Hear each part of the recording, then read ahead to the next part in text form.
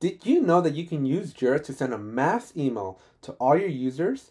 That's right. If you've ever wanted to communicate with all your Jira users, but you don't quite remember or know their emails, you can use the Jira interface to actually communicate with your users. If you haven't already, please consider subscribing to the channel. Drop a like if you get value out of this video. And if you have any questions, comments, or concerns, let me know in the comment section below.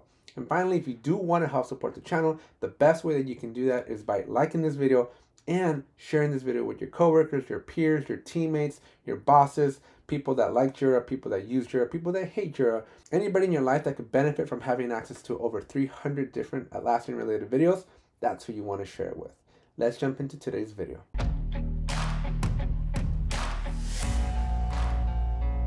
All right, so here's a scenario that I want you to think about. You are going to need to communicate some message. It doesn't actually even have to be Jira related. Maybe you just want to send a message to a group of people. Maybe there's a deadline coming up or some major change is going to happen in your process, in your company, whatever it may be from an HR perspective or something, right? But you want to email all the users that are in your environment. Maybe there's going to be a change. Maybe you're going to get off of Jira. Maybe you're going to onboard a whole bunch of people. Maybe you're going to fire a whole bunch of people. But the point is you want to email the people. And you don't really want to sit there and use Outlook for it. Maybe you don't have distribution lists or anything like that. But you know that 100% of the people you want to get a hold of, or at least a subset of them, exist inside of Jira. So I'm going to show you how you can communicate with your users and have the tool send out a mass email on your behalf. So you do need to be a site level administrator to be able to do this. But we're going to go to the gear in the top right corner, and we're going to go to System. From there, it's not at the top. It's not above the fold.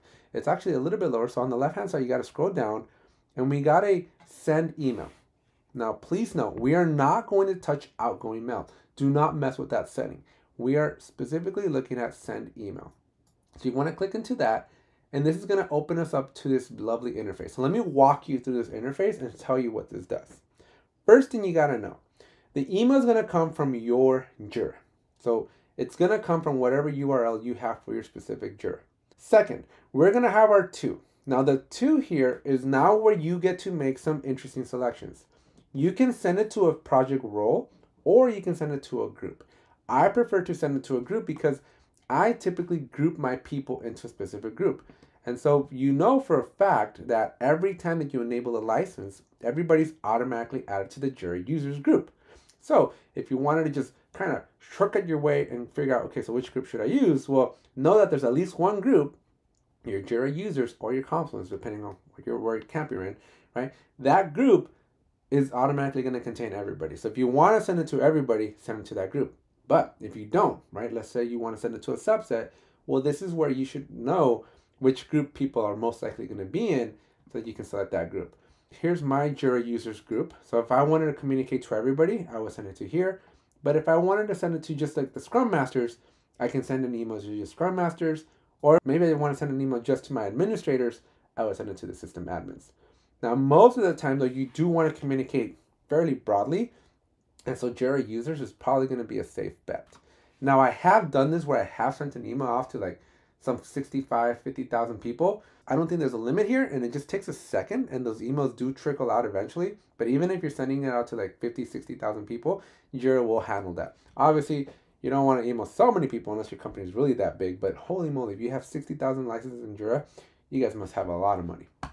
Anyways, so you're going to select your group, and then you're going to click your reply to. This is optional. I like putting the reply to though, and I like putting my email, because that means that when somebody sends an email out and they want to maybe respond to it, rather than it going to Jira, which nothing will happen at that point, you want it to go to an individual. The email is going to come from Jira, and if they reply back to Jira, then that email basically got lost. But if they reply back to you, or an email that you indicate, then somebody else can now follow up or take some action. So that's what the reply to is for. The subject should be pretty self-explanatory, right? This is the change that is happening. Whatever you want to communicate, that's where you're going to put your title, and things you should know is what goes in the body. So the body is where you're going to want to construct your message and put in whatever information you want to put in about, hey, this is what's going on, this is what's going to happen, this is the impact, whatever. Whatever you want to write, that goes into your body. Now, the next thing you need to know is the message type. So up here, you can change it to HTML or to text. It just depends on how much information you want to include in your message. I usually just send text messages though. And then the BCC. This was critical. Make sure you select or leave this selected so that not everybody can just see everybody's email. So always a great practice, always BCC. And once you're done, once you have that information set, all you got to do is hit the send button. And what this is going to do is it's going to basically tell you, hey, I sent this to the following users, and it'll tell you the name of all the users. Now, these are all internal users for me, so nobody should be getting any messages.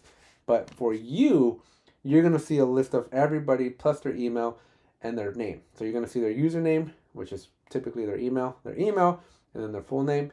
And then you'll be able to basically get confirmation because you yourself are a Jira user.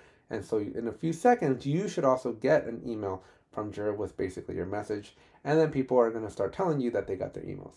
So this is a really cool thing. Make sure you get that confirmation, right? Make sure you get that send email where it says your message has been sent successfully, because if you don't, then something went wrong and then it won't work. But when you hit OK, you can just do that. You do get this 404. This is normal. This is totally expected. Atlassian, why we got to go to a 404? Why so dramatic? But when you hit OK, Atlassian, maybe this is a bug that you all probably don't know about, but this 404 is a little scary. But this is perfectly fine. The email did go out. You can rest assured that the people have gotten it, because when you get to the screen, it's like after the email sent out. So it doesn't mean that the email failed. So go ahead and check your mailbox, and you will notice that you should have received an email from Jira with your lovely message. So that's it for this video. If you found it valuable, make sure you subscribe. If you've made it this far and you haven't subscribed yet, make sure you drop a like, because that really does help the channel grow. And if you have any questions, comments, or concerns, let me know in the comment section below. And then finally, as I mentioned at the beginning, if you do really want to help support the channel, make sure you drop that like, because that's really powerful in the world of YouTube. So make sure you hit that like button. And most importantly, share it with other people. Share it with your teammates, your coworkers, your peers, people that you work with that you know are going to benefit and get the value out of watching these Jira videos. Thanks, and I'll see you in the next one. It's only worth it if you work for it. It's only worth it if you work for it. I won't stop till they hear me now.